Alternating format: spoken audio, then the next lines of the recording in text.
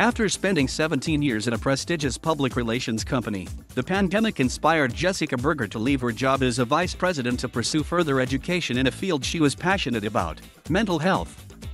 "It's so crazy to just see what's going on in the world right now," Berger told TMRW. "We're obviously in such a mental health crisis, but to see sports stars like Simone Biles or Naomi Osaka, all these folks who are coming out of this crisis closet to speak about their mental health, it's just really interesting and inspiring." Berger sent an email to her contacts in July announcing her departure.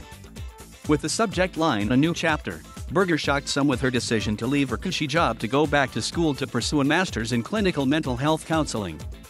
"It was a very hard decision, but I think that what I dealt with when the pandemic hit, seeing what my family, friends, colleagues, clients, everyone was going through in terms of their mental health issues," she said.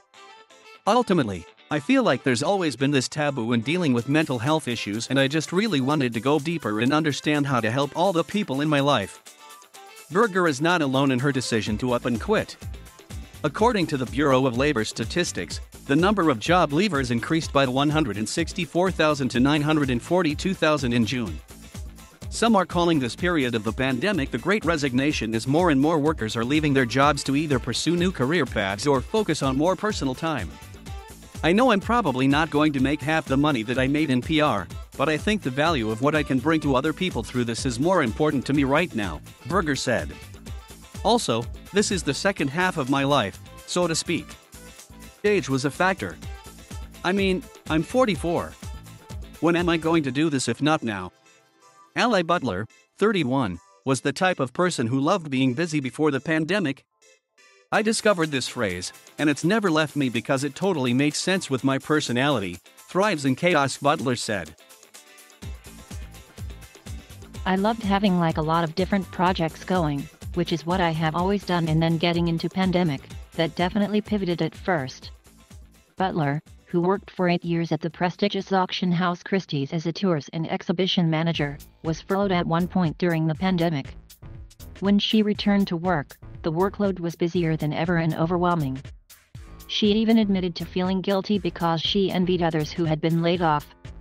"I was already a self-prescribed workaholic, and so it already had become really important to me to have some sort of work-life balance, and that completely went away when I came back," she said. "So it was like, geez, I don't know how I feel about this now."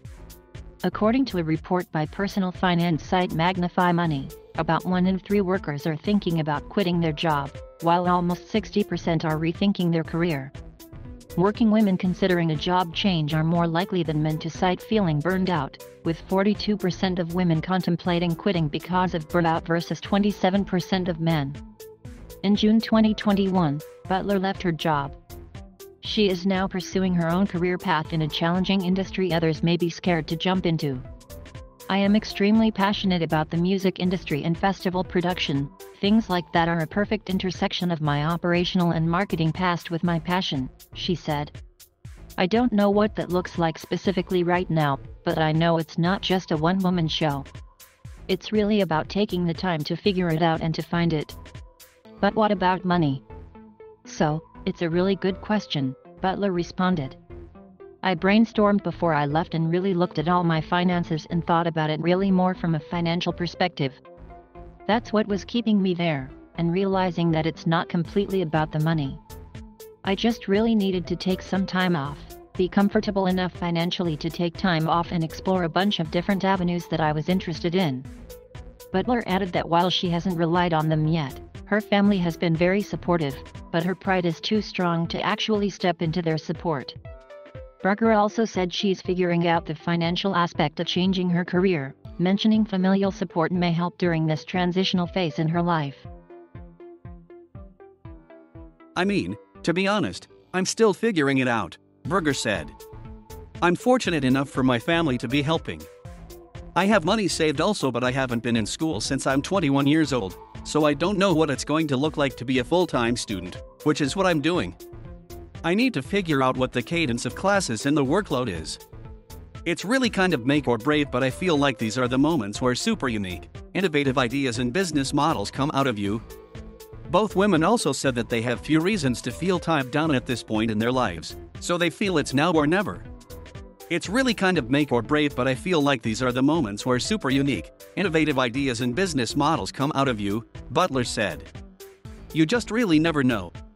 It's also not just about the work. It's also about life.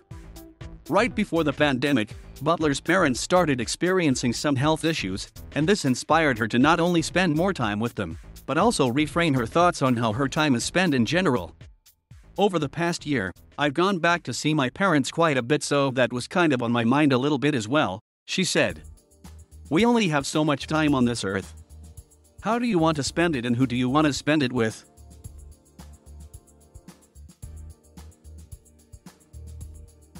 Thank you for watching. Please subscribe.